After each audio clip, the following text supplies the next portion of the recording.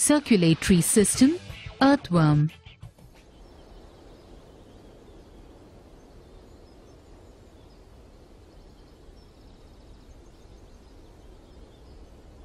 The earthworm has a closed blood vascular system comprising blood vessels, numerous hearts, and capillaries.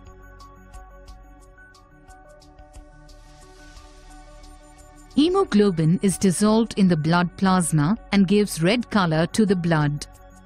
Blood cells do not contain hemoglobin.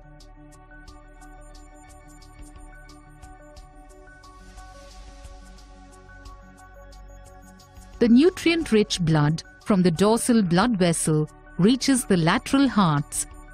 From there it enters the ventral blood vessel. The ventral vessel pumps blood to the rest of the body. The blood is brought back to the dorsal blood vessel by capillary network. Blood does not flow through the body cavity. Hence we can say that the earthworm has a closed circulatory system.